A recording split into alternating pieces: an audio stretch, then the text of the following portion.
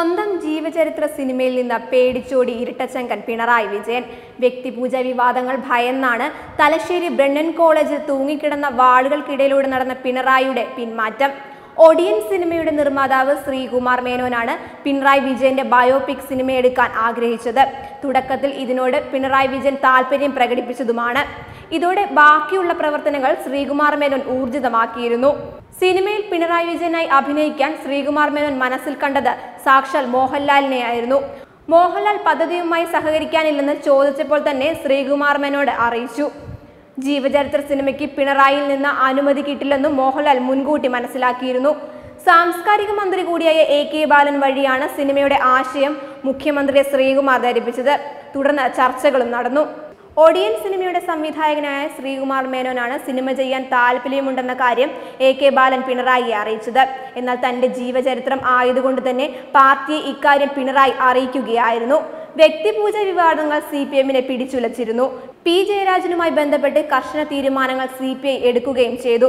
അതുകൊണ്ട് തന്നെ വ്യക്തിപൂജയായി സിനിമ വിലയിരുത്തുമെന്ന സംശയം പിണറായിക്കുണ്ടായിരുന്നു. അതുകൊണ്ടാണ് പാർട്ടിയെ അറിയിച്ചത്. സിനിമ വേണ്ടെന്ന പൊതു അഭിപ്രായമാണ് CPM അനുഭാവികളായ സിനിമാക്കാർ നൽകിയത്. ഇത് പലവിധ വിവാദങ്ങൾ ഉണ്ടാക്കുമെന്നും വിശദീകരിച്ചു. ഒടിയൻ സിനിമ ബോക്സ് ഓഫീസിൽ വിജയമായെങ്കിലും അതുമായി ബന്ധപ്പെട്ടുയർന്ന പ്രക്ഷോഭാഭിപ്രായങ്ങൾ ചർച്ചയായിരുന്നു. തുടർന്ന് ശ്രീകുമാർമേനോനുമായി സിനിമാ സഹകരണം വേണ്ടെന്ന നിലപാടാണ് CPM എത്തിയത്. ഇതോടെ സിനിമ വേണ്ടെന്ന തീരുമാനം പിണറായി എടുക്കുകയായിരുന്നു. സാംസ്കാരിക മന്ത്രിക്കാണ് സിനിമയുടെയും ചുമതല. അതുകൊണ്ടാണ് മന്ത്രി AK ബാലൻ വഴി പിണറായിലേക്ക് ശ്രീകുമാർ എത്തിയത്. ഇത്തരം ആൾക്കാരെ ദയവ് ചെയ്ത് തന്റെ അടുത്തേക്ക് അയക്കരുതെന്നും പിണറായി AK ബാലനോട് നിർദ്ദേശിച്ചതായും സൂചനകളുണ്ട്.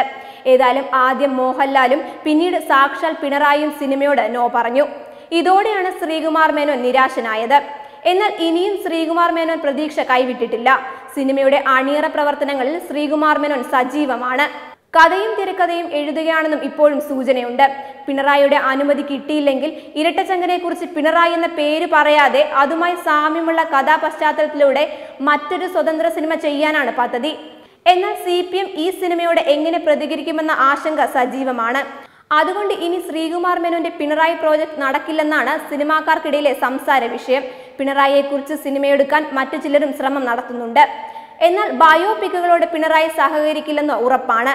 ബ്രണ്ണൻ കോളേജിൽ തൂങ്ങിക്കിടന്ന വാളുകൾക്കിടയിലൂടെ നടന്ന പിണറായിയുടെ ജനനം മുതൽ മുഖ്യമന്ത്രി കസേരയിൽ എത്തും വരെയുള്ള കഥ അവതരിപ്പിക്കാനാണ് ശ്രീകുമാർമേനോൻ ആഗ്രഹിച്ചിരുന്നത്. സാധാരണക്കാരനായ പിണറായി എങ്ങനെ കേരളത്തിന്റെ ഭരണ കസേരയിൽ എത്തിയതിന്റെ നേർചിത്രമായിരുന്നു ശ്രീകുമാർമേനോന്റെ മനസ്സിൽ. പിണറായി എന്ന രാഷ്ട്രീയക്കാരനെ അവതരിപ്പിക്കാനായിരുന്നു പദ്ധതി. വേണു നാഗവല്ലിയുടെ ലാൽ സലാം മോഹൻലാലിന്റെ അഭിനയ ജീവിതത്തിലെ നിർണായക സിനിമയാണ്. അതിലെ നെട്ടൂരാൻ ഇന്നും ജനഹൃദയങ്ങളിലുണ്ട്. ഇതെല്ലാം മനസ്സിൽ വെച്ചാണ് പിണറായിയുടെ കഥ പറയുന്ന കമ്മ്യൂണിസ്റ്റ് ചിത്രത്തിൽ ലാലിനെ ശ്രീകുമാർമേനോൻ മനസ്സിൽ കണ്ടത്. വെബ് ഡെസ്ക് തത്വമൈ ന്യൂസ്.